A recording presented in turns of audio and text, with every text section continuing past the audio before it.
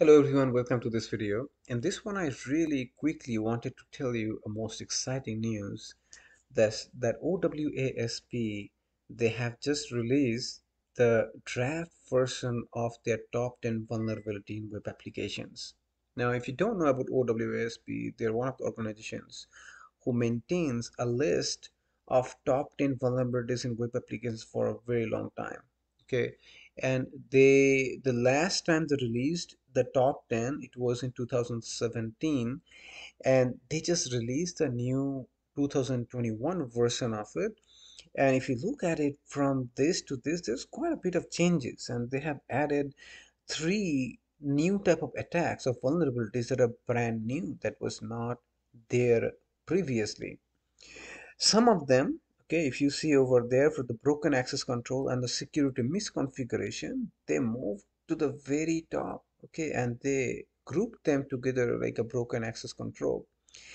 Injection, which stayed at the very top position for a very long time, it has now moved down to the third position, okay, and that is it's still there. Injection is still a very common problem.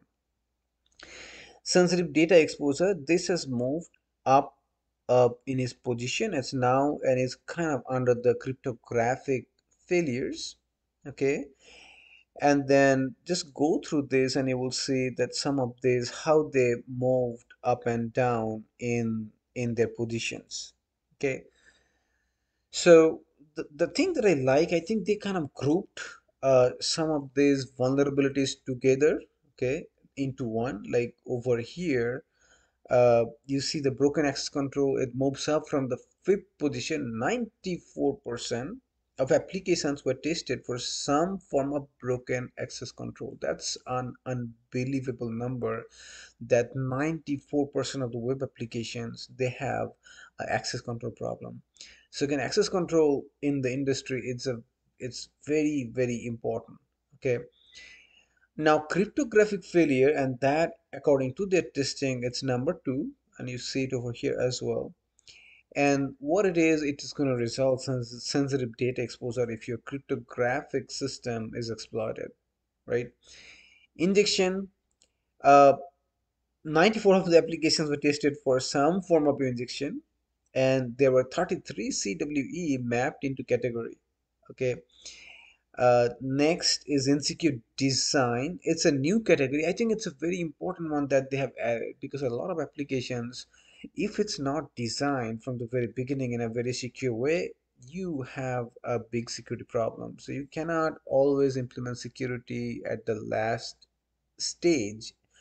You have to think about security from the very beginning, okay. Now, security misconfiguration, that moved up from 6 in the previous edition. Again, secret misconfiguration is so common that you would be amazed how organizations this really struggle to make sure that all the security configurations are correct, okay. Then we have vulnerability and outdated components, and previously it was titled using components with known vulnerabilities. uh, and then we have identification and authentication failure, and this was previously was part of the broken authentication and is sliding down to the second position now.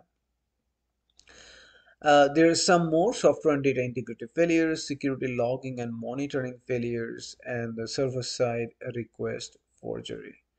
So look through this document and review how all these different controls are they have come up with, okay, and the relationship from 2017. They have really nice diagram over here, but the main thing that I want you to take away from this quick video, that we have a new 2021 OWASP top 10 web vulnerability that's available now.